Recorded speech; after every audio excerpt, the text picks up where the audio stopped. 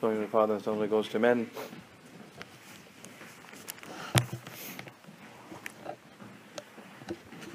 In the octave of this great feast of Easter, the greatest of all the feasts, the greatest day of the completion of the victory of the crucifixion.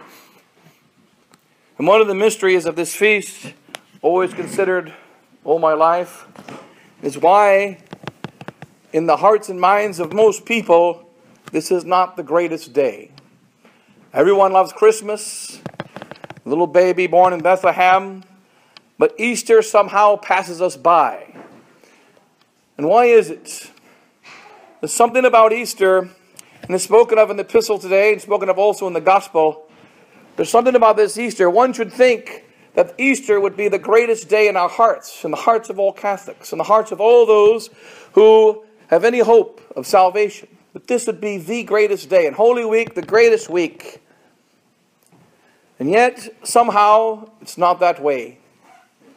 And why is it? And today, a few considerations on this mystery of the sacredness of Easter. And it is said by St. Peter in the epistle. It says, our Lord, there's several things about Easter that concern us. One of them is that when the baby is born, all of us can rejoice. A little innocent child is born. Everyone is happy at the sight of a child, except for the most wicked, such as Herod, who decrees the death of the child. But he is exceptionally wicked. He is even more wicked than the average wicked man. But all those who have any heart, all those that have any humanity in them, rejoice at the child being born. The king has come. But something about Easter causes us to be concerned. There's something about Easter that we don't rejoice in the same way. And that's because the rejoicing of Easter is not for everyone. One reason is that Easter is the resurrection. The resurrection of what?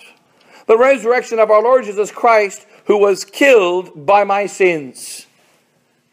If I was not a sinner, he would not have had to rise, because he would not have been killed. And so when we see the resurrected Christ, there's a kind of guilt. We see Christ risen from the dead, and we know that we're happy that he rose, but how did he die? What brought about his death? I brought about his death. And there's something convicting about his resurrection. And that's what St. Peter says in the epistle today. This Jesus, and then another passage also, the same kind of thing, whom you crucified, he is the one that rose from the dead.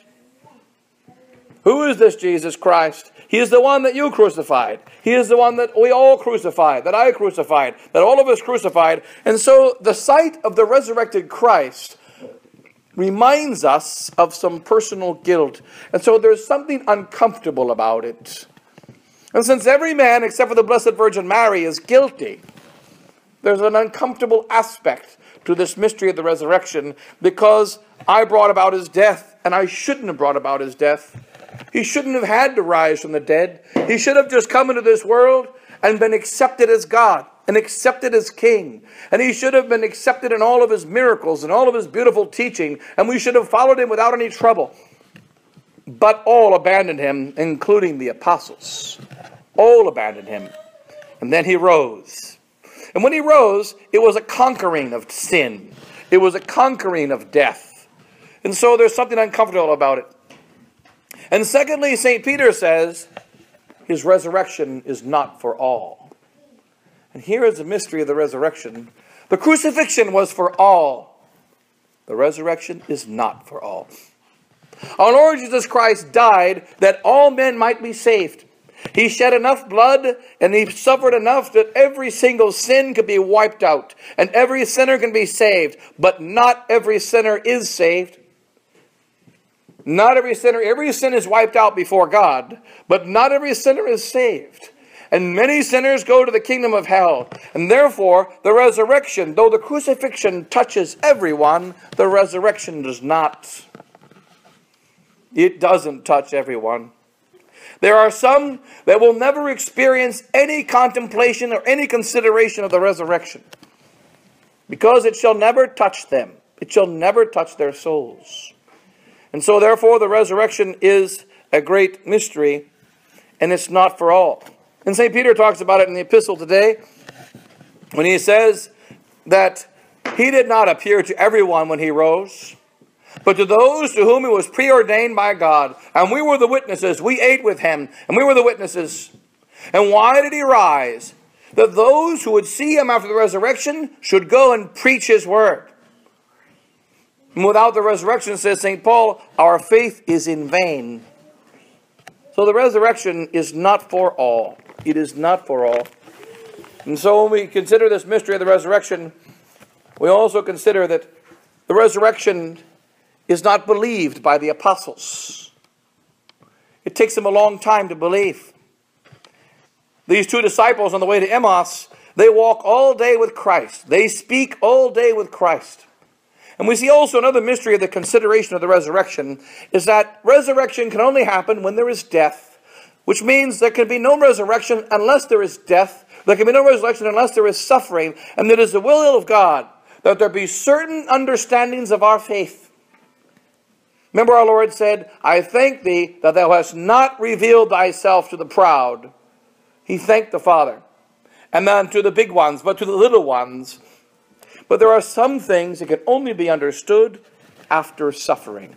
There are some things that can only be understood when there is pain. And resurrection is one of those things. The greatest of those things. We find, for instance, on the day of the resurrection, the apostles. The holy women go to the tomb. They make the report. The report is made by Cleophas and the other disciple. He says, well, the holy women went to the tomb. Remember, they're walking away from Jerusalem very sad, and they're on the way to Emmaus. What matters is they're leaving Jerusalem. They don't care about Emmaus. And a stranger comes to them, and they forget the stranger. He really is a stranger, and he always remains a stranger. St. Augustine talking about this, remember the word Samaritan means stranger. Christ is always a stranger. One thing about a stranger is that we never fully understand him. We never fully understand his language. We never fully understand his mannerisms. We never fully understand his kingdom.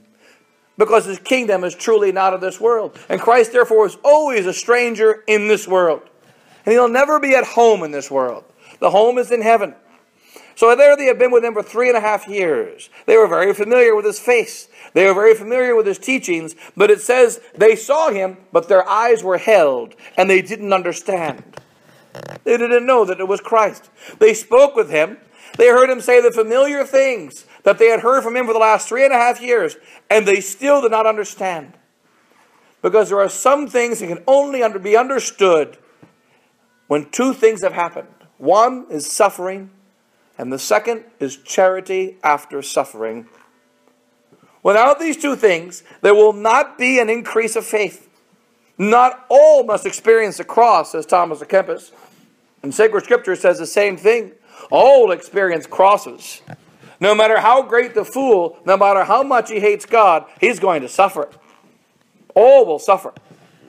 But not all will benefit from the suffering.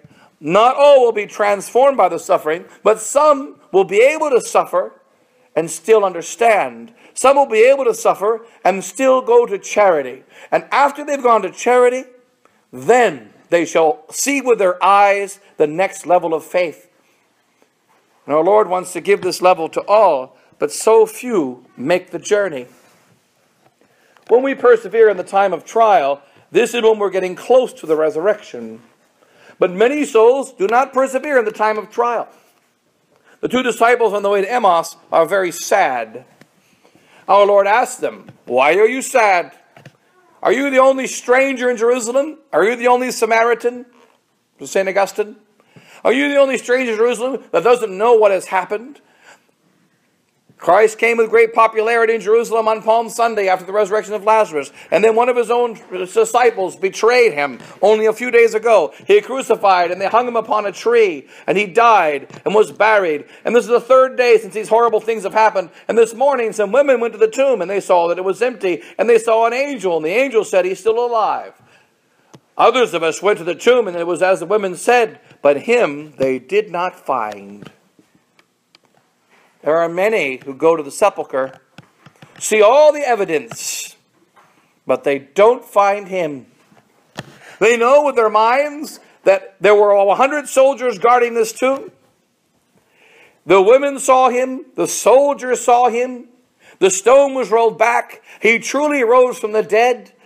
He said he was going to rise from the dead. He truly rose from the dead, but him they did not find. And they went looking for him. Others found him. St. Mary Magdalene went looking for him, and she found him. St. John went looking for him and found him. St. Peter went looking for him and found him, but not the others. Because they did not change.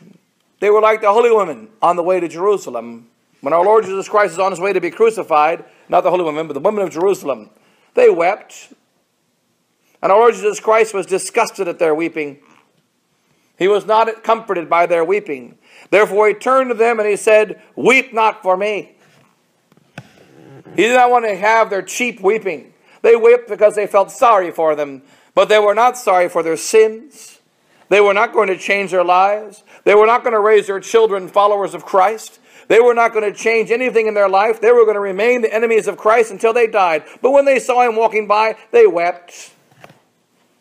And therefore he said to them, "Weep not for me, but for yourselves and for your children." If you knew that your children in the year 70 AD, they are going to die a most horrible death in this city at the hand of the Romans.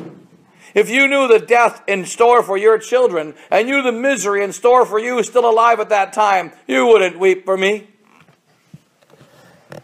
Weep for yourselves and for your children. That weeping did not benefit him, but the weeping of Veronica did. The weeping of St. Mary Magdalene did. Everyone visits the cross.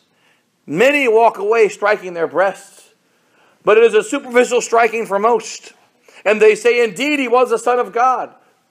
But how many really believe that he's the Son of God? Christ does not appear to all those that say he's the Son of God. He doesn't appear to all those that came to the crucifixion. Only some. And to those that he appears, he enlightens. And he gives a deep faith.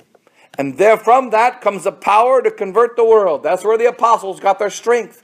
And from those 12 apostles, including Matthias, from those 12 come the great power of the whole church down the last 2,000 years to convert the world. They were witnesses to these things. Matthias also, he was there somewhere. And he was a witness to these things.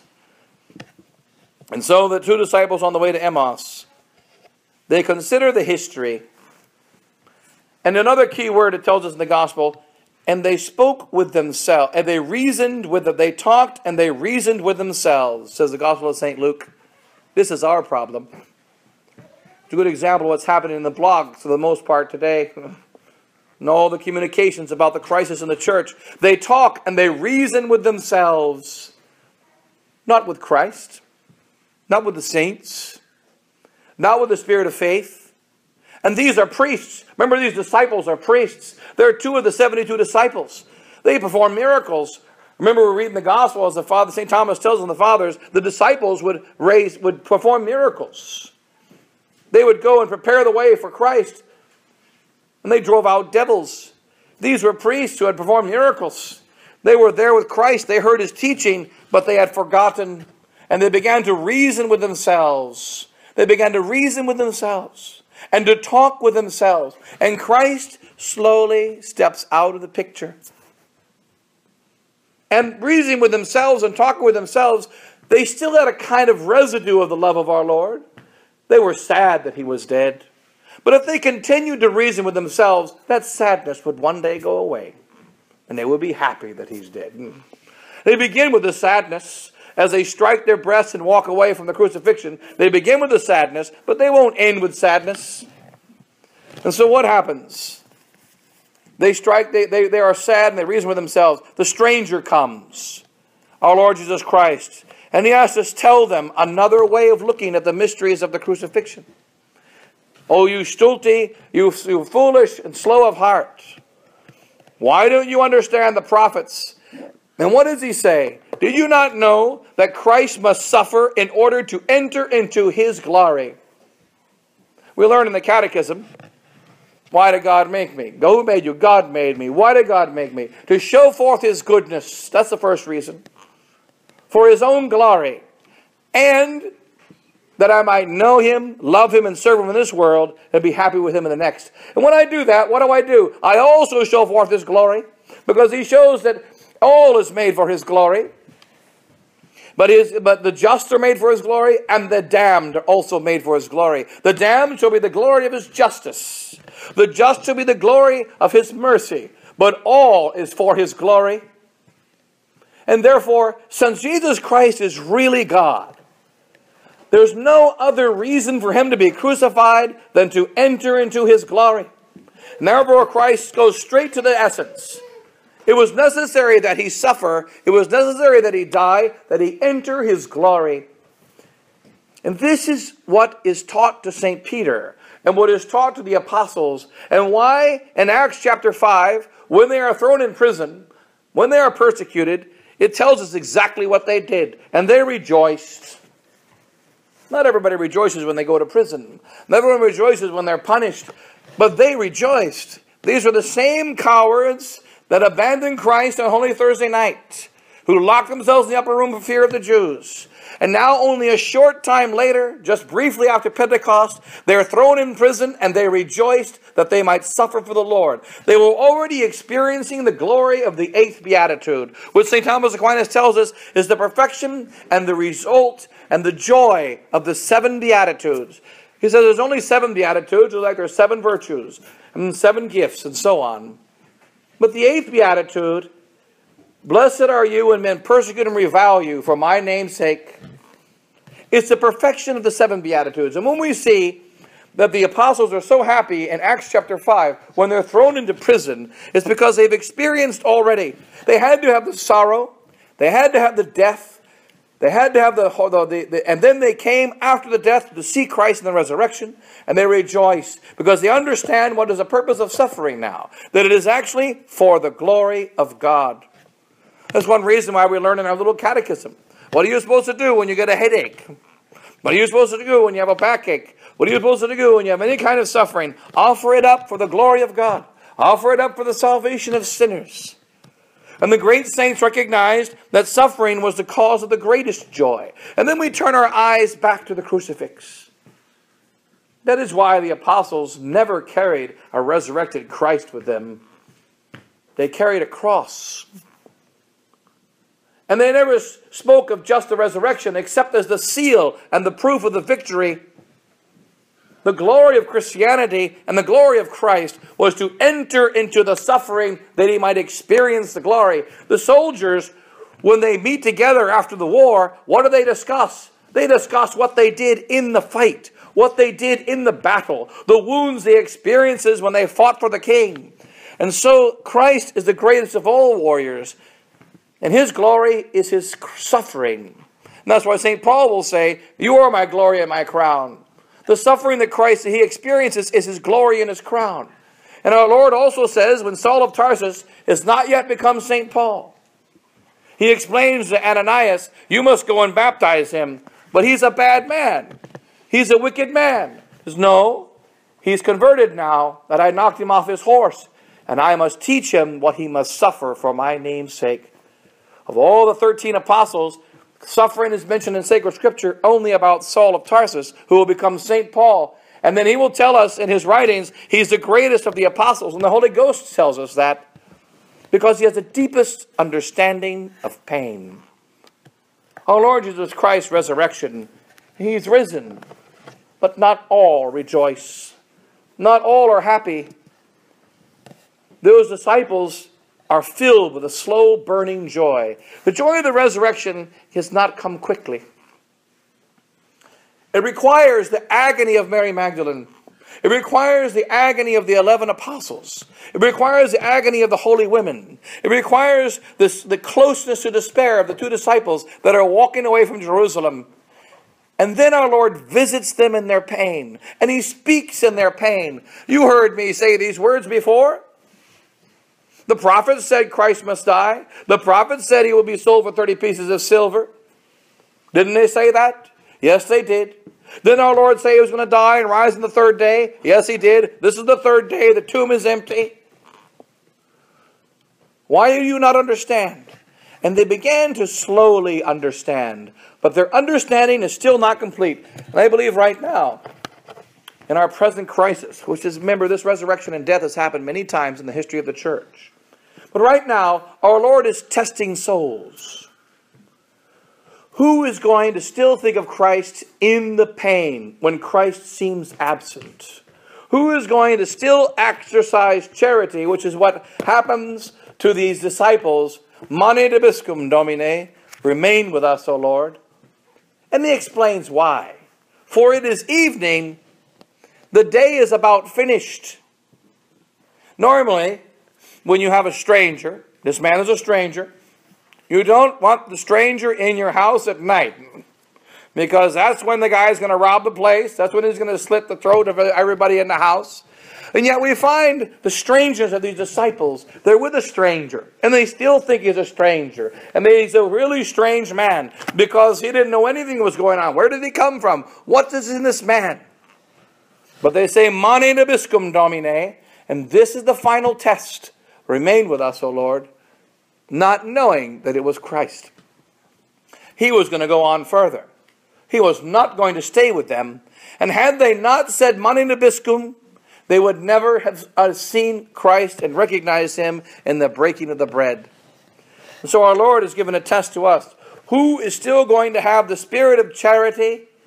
Because who knows? Remember, when our Lord rises from the dead, it may very well be he has already defeated Satan, as he did at 3 p.m. on Good Friday. And Satan knew it, but Caiaphas didn't know it. And Peter didn't know it. And the apostles didn't know it, etc. Neither the good nor the evil men in this world knew it. But yet he was defeated, and the devil knew it. And he tried to get those apostles to despair on Holy Saturday, but they didn't despair. Those same apostles that 100% followed the devil on Holy Thursday night, after the death of Christ on Good Friday, after they were made the sons of the Blessed Virgin Mary, 100% stayed faithful. And the devil could not get even one. All 11 remained faithful. And he did everything in his power to destroy them, knowing that they would be the instruments of the destruction of the kingdom of hell. And he knew that Christ would rise.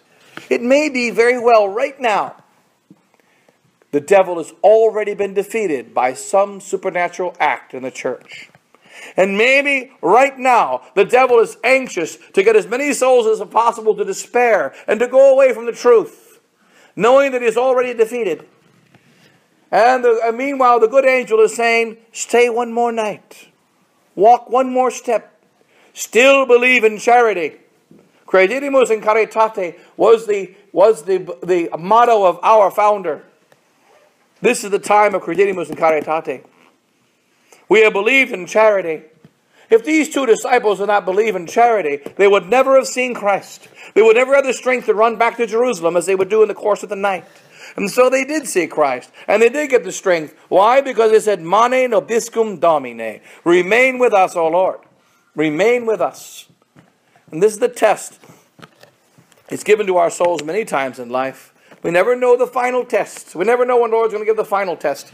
But one day should be the final test. And we must pass that test. If we pass this one more time, this one more time, this one more time. And so the stranger is going to stay in the house at night. They're going to cook food for the stranger. They don't know if he's safe or he's not safe. But they can't let him go alone in the night. And so who is going to live by this charity in our present battle, after the sorrow, after the wounds, after the confusion? These are the tests that heaven gives us. And these tests are necessary to deepen faith. And that is why not everyone sees Christ risen. All see his cross. All see the evidence of his resurrection. All know he rose from the dead. Caiaphas knew. The soldiers knew. The devil knows most well that he rose from the dead. But does he see him? Some go to find him, and they find him not. Because he is not going to appear to everyone. All will see him when he comes as a judge at the end of the world. But not all see the risen Christ. Therefore, not all rejoice at this most wonderful feast to the level that they should. And so we must try to have a deeper understanding of the sacred feast of Easter. When these two disciples, they say, Lord, remain with us, Mane nobiscum, Domine. From this, many saints have taken the passage of these two disciples, and many orders of the perpetual adoration were formed on these two words, Mane nobiscum. Remain with us, O Lord. And so, we want our Lord to remain with us, but he will not remain unless we have the spirit of charity. Who has that spirit? We must ask for it. And then, of course, they remains. And these exhausted apostles are given a new strength. Remember, they didn't sleep Holy Thursday night because they were terrified at what had happened with Christ being captured. They didn't sleep Friday night because of the horror of the crucifixion. They didn't sleep Saturday night because of the horror of Jerusalem. They couldn't bear to sleep in this city. But they had to wait one more night because of the law of the Sabbath. And then on Sunday morning, the first day of the week, they say, let's get out of here. And exhausted and sad, they leave. Now it's Sunday night. And they recognize Christ in the breaking of the bread. What do? They don't sleep Sunday night either. They didn't sleep Thursday night. They didn't sleep Friday night. They didn't sleep Saturday night because of sorrow. And Sunday night, they don't sleep because of joy. They say that, in the loser locker room, they're very tired. And John Madden used to say, I've always noticed in the loser locker room, there's a lot more broken arms. There's a lot more busted muscles. There's a lot more strains than in the winning locker room. They were both out there on the battlefield. They were both hitting each other all day. But the winning locker room, they don't have much pain. Losing locker room, everything hurts. When we follow Christ, we're in the winning locker room. And so they weren't exhausted. They were filled with a new life. And they ran back to Jerusalem. They ran back. They walked slowly, depressed, away from Jerusalem. And they ran back. And they went and saw the 11. And they said, indeed, Christ in truth has risen from the dead. We didn't believe it this morning either, just like you didn't. But he truly rose from the dead, and he appeared to Simon. And then they said, well, he appeared to us. And not only that, we talked to him the entirety of the day and recognized him in the breaking of the bread. Another passage referred to many times by the saints, of course, the holy sacrifice of the Mass. That there is some way in which Christ breaks the bread. There's a way in which he moves his hands. Each one of us has mannerisms. Everyone has mannerisms, unique ways of walking, unique ways of moving their hands. And our Lord Jesus Christ is a real man. He had a unique way of talking. He had a unique way of walking. He had a unique and special way that he broke the bread. When he would break the bread and give it to his disciples, they all recognized someone can look like him, someone can sound like him, but no one can break the bread like him. No one has the mannerisms of him.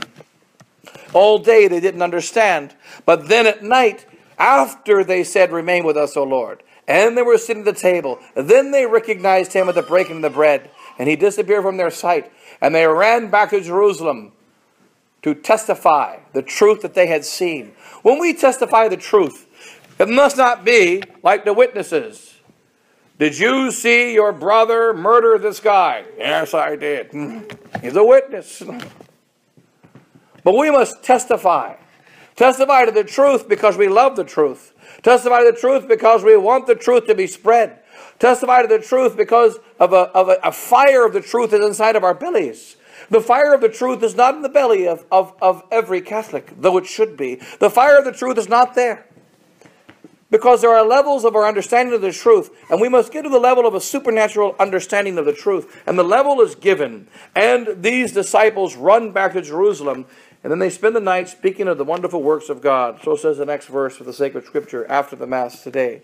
They spend the night speaking of the wonderful works of God, which is the history of the church.